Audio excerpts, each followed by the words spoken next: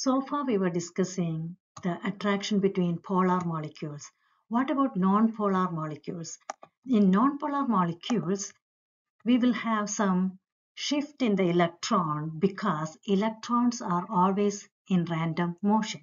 So at one time, it will move towards one side of the atom and creates a temporary or instantaneous dipole. So that means on one side, when the electron clouds moves on one side of the atom, there will be slightly negative charge, and on the other side there will be slightly positive charge. That induce another dipole in the neighboring atom, and the positive part and the negative part will attract. So because of the temporary dipoles generated.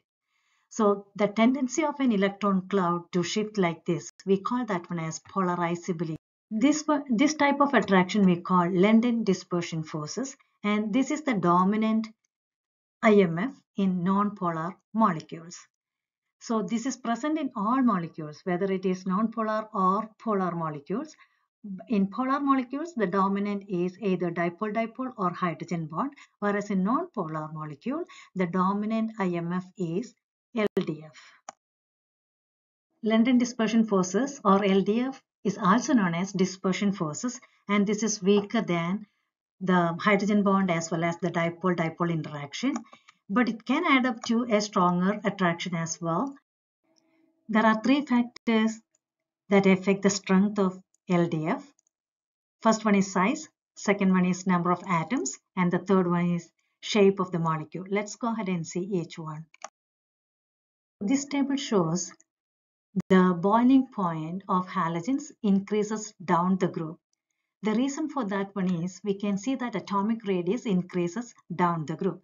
When the atomic radius increases, the outer electron will be far from the nucleus, so the temporary dipole generated very easily. So that creates more attraction, stronger IMF. Therefore, the boiling point will be higher. That's the reason iodine is a solid at room temperature because stronger IMF, and bromine is a liquid at room temperature because it's smaller than iodine but bigger than chlorine, which is a gas. Chlorine is a gas at room temperature, which is smaller in size compared to bromine. And fluorine is the smallest, and this one is also exists as gas at room temperature because the outer electron is going to be very close to the nucleus. So the electron distortion or the shape of that poles will not form that easily as in iodine, which is bigger.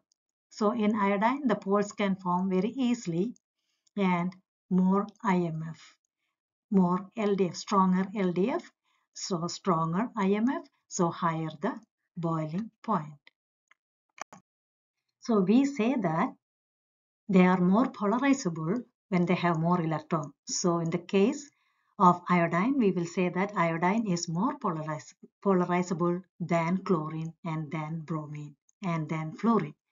So this causes dispersion forces increase down the group. So iodine is more polarizable, therefore stronger IMF and higher boiling point. However, both iodine and bromine vaporize readily at room temperature. That indicates that the LDF is very weak. That dispersion force in both bromine and iodine is very weak. Second factor that affect LDF is the number of atoms. So for example, here hydrocarbon, the first one is decane. That means it contains more carbon and hydrogen, therefore greater number of polarizable electron, and therefore it forms more temporary dipoles and it will have higher boiling point than pentane, which has less number of carbon and hydrogen, so less number of polarizable electron, and therefore it cannot form as many as temporary dipoles as in decane. Therefore, the boiling point is less. So here, less polarizable atoms. So therefore, less LDF. So weaker IMF. So we lower the boiling point compared to decane, which got larger number of polarizable electron and therefore stronger LDF and therefore higher the boiling point. The third factor that affects the strength of LDF is the shape of the molecule. Let's see these two molecules here. The first one is normal pentane, that means it's straight chain, whereas the second one is neopentane, that means it is branched. So in the first case, that is in the normal pentane, it has more surface area to interact with the neighboring molecule, and so the attraction between the molecule will be stronger than neopentane, which got less surface area to interact with the neighboring molecule. So the attraction between the molecule is stronger here. Therefore, it needs more energy to break that attraction, and it will have higher boiling point. And in this case, the attraction between the neighboring molecule will be less because of less surface area. Therefore, it requires only less energy to break that attraction. Therefore, it will have lower boiling point, even though both has the same number of carbon atom and hydrogen atoms, only because of the shape changes. So the surface area changes, so the interaction changes. The fourth type of intermolecular attraction is ion-dipole interaction. That means when you dissolve an ionic compound, say for example sodium chloride, it will form two ions, sodium ions and chloride ions.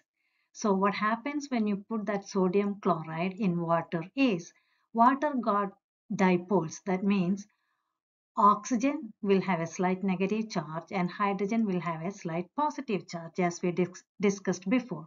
So the positive part of water molecule will orient towards the negative ion of sodium chloride, and the negative part of water molecule will orient towards the positive part of the ionic compound. That's how the ionic solid dissolves in water. So we call this type of interaction ion-dipole interaction. For example, let us see how to show the orientation of water molecule around the calcium ion here. When it dissolves in water, what happens is this cation will be surrounded by water molecule in such a way that the negative part of the water molecule, which is oxide ion, will point towards calcium ion from all sides.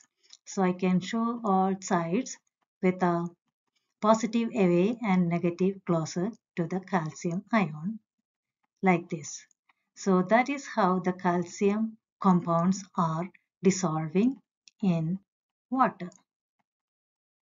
So this is how we can show the ion dipole interaction. So now let us see how can we explain the solubility of different vitamins. Say for example, vitamin C, is it soluble in water? And vitamin D, is it soluble in water? Let's go ahead and see that one. How can we decide that one is? We will see the IMF, that means interaction between the molecules. So we can see that in vitamin C we have OH, OH, OH, and all this means we have polar ends here, right? So a lot of polar ends here because the electronegativity difference between oxygen and hydrogen, and also we can see that hydrogen, this can interact with the neighboring molecule or attract with the neighboring molecule through hydrogen, because this hydrogen can form an attraction between four elements. So the neighboring oxygen and this OH can form hydrogen bond. So this polarity makes it soluble in water because water is also polar. So the idea is that polar compounds dissolves in polar solvents. So water is polar solvent, and we just explained that vitamin C is also polar. So polar dissolves in polar. In other words, like dissolves like, means non-polar will dissolve in non-polar solvents. So what about vitamin D? In vitamin D, I can see only one polar part here. All these section, I can see hydrocarbon. So there is not much difference in electronegativity. So this part is going to be non-polar. So the IMF here is going to be LDF, that is dispersion forces. So that means this is non-polar part. This is a small light polar part here. So it's not going to dissolve that much in water because water is polar. So it will dissolve in fat or oil. That's how we can explain the properties. And in this particular case, the solubility of some vitamins or some other that happen in our body. This is the application of one of the application of IMF, intermolecular force of attraction.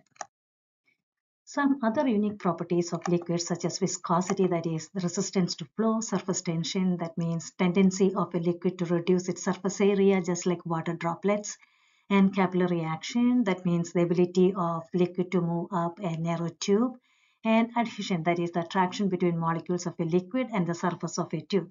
We can explain all these phenomena using the IMF we have learned so far.